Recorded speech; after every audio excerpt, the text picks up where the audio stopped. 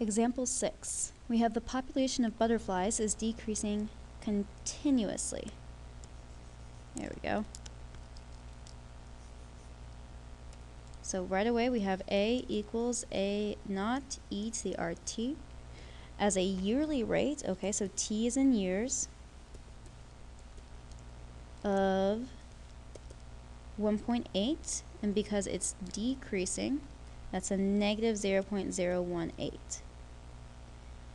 We have 237,000 butterflies now. We want to know how many butterflies did we have 10 years ago. Okay, so there's two different ways you can set up this problem.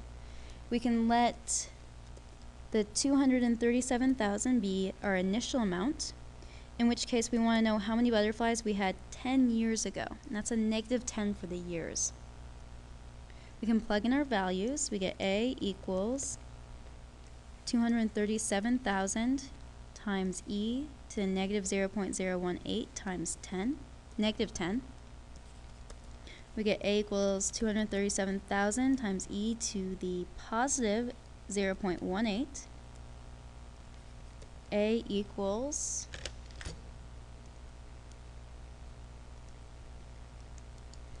237,000 times 1.197. So A equals 283,740.5, or we can round that to say 283,741 butterflies. And looking at that number, that makes sense. 10 years ago, we should have more butterflies than we do now if the butterfly population is decreasing. Well, that was the first way we could solve. We could also solve,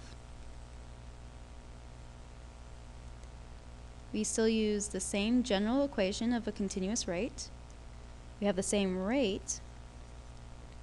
However, let's say that that 237,000 is 10 years into the future, and we want to know the initial population. Well, so A is the 237,000, and T is now a positive 10 because we're going forward in time. We get 237,000 equals A naught times e to the negative 0.018 times a positive 10. 237,000 equals A naught times e to the negative 0.18. 237,000 equals A naught times, let's just plug this into our calculators real quick, 0.836. I want to divide both sides by that number, so I get A naught equals 237,000 divided by 0.836, which equals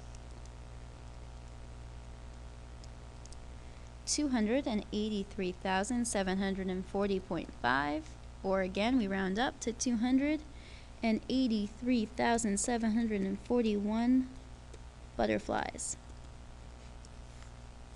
Either way, we get the same answer. It really depends how you want to interpret the question, how you want to set up your problem, and what makes the most sense to you.